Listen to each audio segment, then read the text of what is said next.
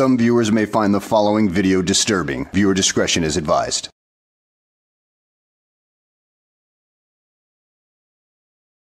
Well, hello and welcome back to the channel, everybody. In today's video, we find ourselves in Farmsburg, Indiana with Craig Hendry.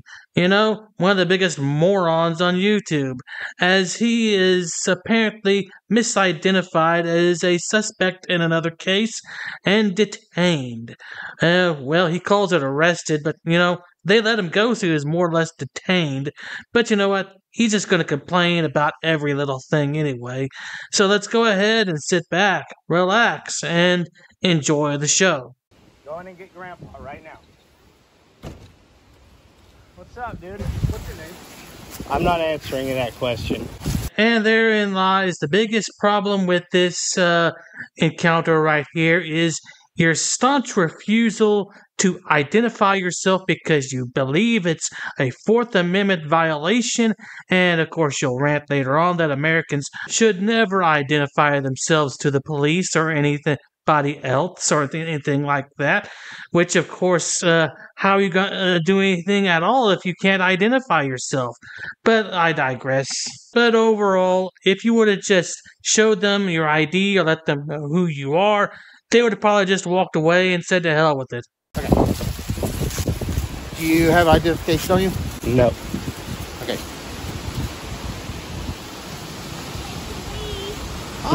Nate, go get your Grandpa now. Run and get Grandpa now. Need you to identify yourself.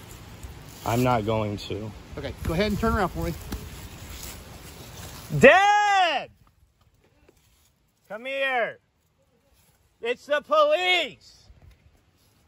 No, I don't want you taking it. I don't want you taking my phone. I don't want you touching my phone. I'm not going to touch it. That's fine. Nathan, go with Grandpa. Dad, get him out of here.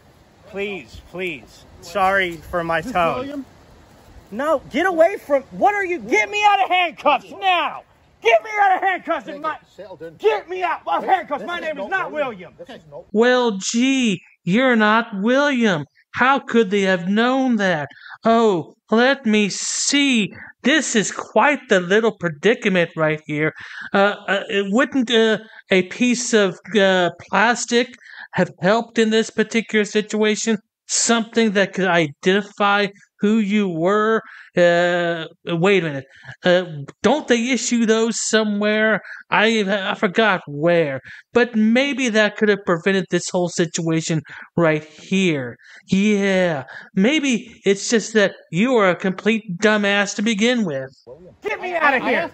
He just asked my dad if my name was William. When my dad said no, he said he had already asked me that, which upon reviewing the footage I realized was a complete lie. I don't care if I ask you. Get me out of here.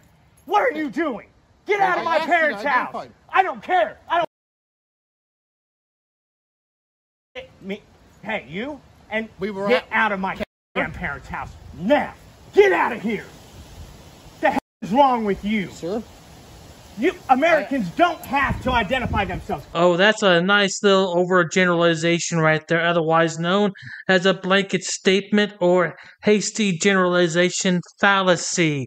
Just because there are cases in life where you don't have to identify yourself doesn't mean there are situations where identifying yourself would be the prudent thing to do, such as in this case right here, because you identifying yourself could have, well, resolve the situation fairly quickly, but considering you're a frauditor, this will get you clicks and views anyway, so yeah, I understand, but you're still making yourself look like a total ignoramus in the process. But that's just you, Craig.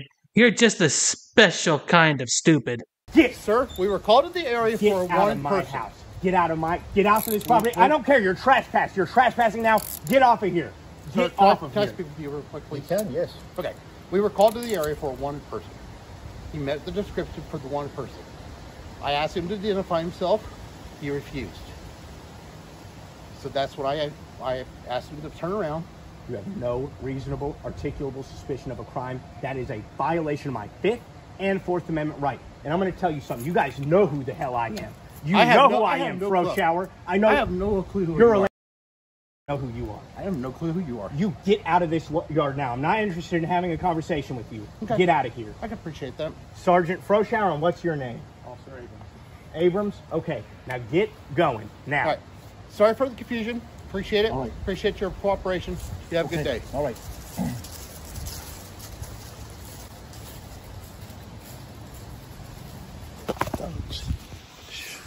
You guys are thugs. You know that. I'm bad. Projection much, dude?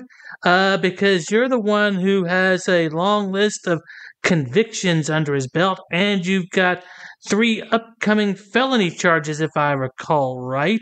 So yeah, who is the criminal thug around here? It certainly isn't them, because, well, they weren't charged with felony stalking. You were. I'm not gonna. These guys know what they're doing. They're trying to bully me. They're trying to traumatize me. Okay. Have a good day. Abrams, you don't know who I am? You don't know who I am? No, sir, I do not. I'm not from this area. I have no idea who you are. You're a Farmersburg cop? Learn who I am. And go to the next town council meeting. So there's a few things I would like to unpack here. First of all, I don't know if they got a phone call about a man with a warrant. I do know that me fitting the description of another individual in the town of Farmersburg is highly unlikely, as is the police not knowing my name, seeing as I grew up in this small town, and it is an extremely small place. Also, Hey, dumbass. Yeah, that's another overgeneralization right there. I mean, you can live in a small town and not know everybody there. If the small town had only a few hundred people, yeah, I can understand that they might be able to know you.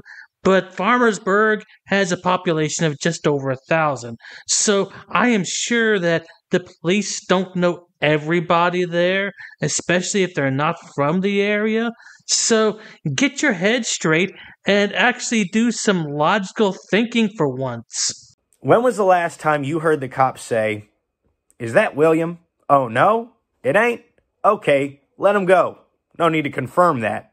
You know, I don't know exactly what did happen in this incident, but I know it is strange that this happened a week or so after I was charged maliciously and unlawfully with felony stalking charges by the state of Indiana. Hey, Craig, you're not exactly a law scholar, dude. The courts are the ones who decide if the arrest and the charges were unlawful. But considering your past, I could see how you could end up with felony charges of stalking.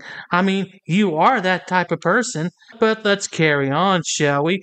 I mean, I would love to hear more of your psychotic, delusional rants. With the complainant being a public employee, all right, the message that this might have just been intending to send might have been that they can get to me no matter if my family's here or not. Yeah, really, dude. I don't think you're all that important in the grand scheme of things.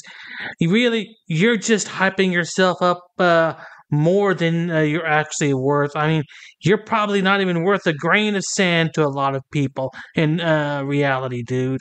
I mean, you are just a little punk from a small town who thinks he's a big shot, but he's really nothing. I mean, that's just a fact of life right there, dude.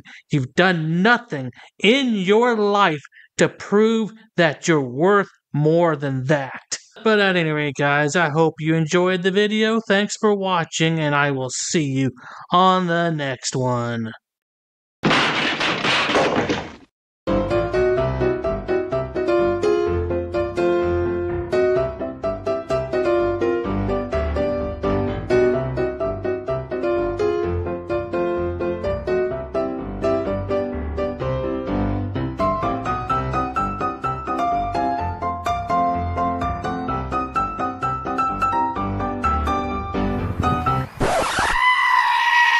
Dude, so there's no way I can get in, bro? Come on, I'll put you on my YouTube. But shut up, Wesley.